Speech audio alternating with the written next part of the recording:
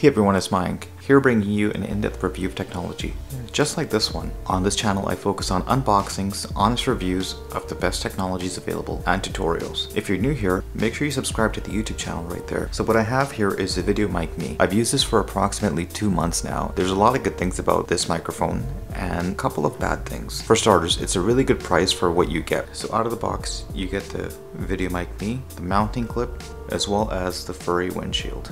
It's a well-built microphone. It comes with a 3.5mm headphone jack as well as audio out capabilities, so you can plug in your headphones while you're recording and listen to see how the audio is. So what I really like about this microphone is there is no battery required to use this microphone. Simple plug and play. You can use this with your Apple device as well as any Android device. And I'm going to tell you why I didn't like using this headphone very shortly, and it's going to be quite obvious. It's intended for Apple iPhones as well as Apple iPads, and use this with your Android devices as well. Also, you get the adjustable mounting clip. So what you do is you have your microphone, you have it plugged in, and then you just clip this on. And this is one of the main reasons why I wasn't happy with this product. Now overall, the audio quality recorded by this microphone has been really good. My Google Home Mini review video actually uses this microphone to record the audio from a very simple microphone that doesn't even require battery to operate. Many of you know I have the iPhone X, and I usually record my videos on my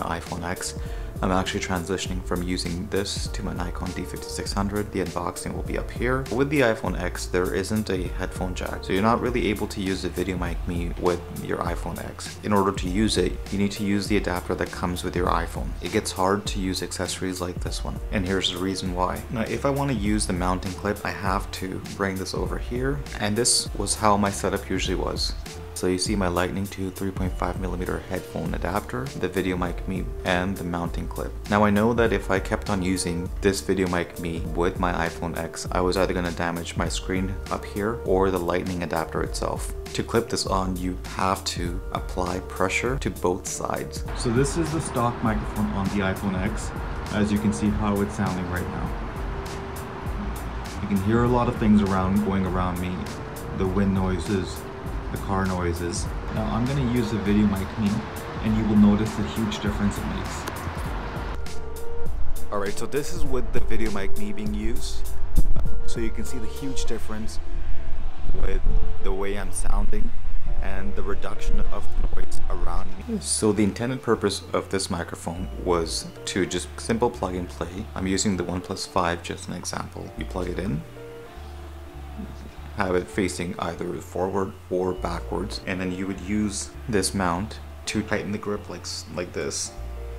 Alright, so you would attach the mounting clip to your phone, and what would happen is the microphone will not move. But having changes made to the latest flagship devices, it becomes really hard to use the mounting clip when recording audio. So anybody who's recording their videos using any smartphone like the Google Pixel 2 or even the iPhone X, it becomes really hard to mount the clip onto it. My overall conclusion about the RODE VideoMic Me, it's a really good microphone for the price and the benefit it will provide to you when you're making your videos. Your audio quality will definitely be better using this microphone. It's small, it's affordable, and you're able to take this with you wherever you go. One of the biggest benefits of this microphone compared to some of the other ones available is that there's no batteries required to operate this microphone. A simple plug and play, really great for recording audios, whether you're going on your vacation, you're vlogging, you're making tech videos like me, and the quality it delivers is phenomenal. This is a well-built microphone. Now the VideoMic Me can only be used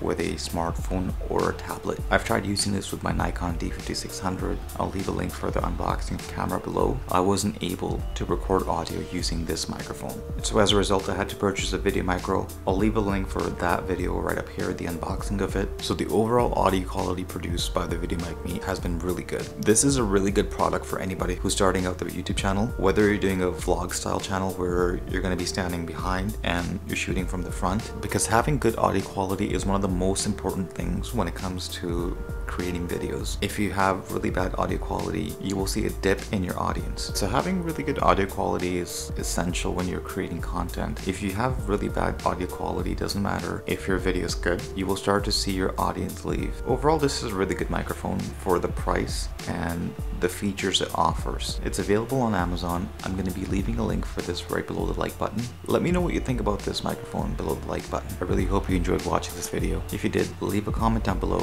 letting me know what you think about it. And if you haven't already, make sure you subscribe to the YouTube channel. Thank you for coming and hanging out with me and watching this video. I'll catch you in the next one. Goodbye.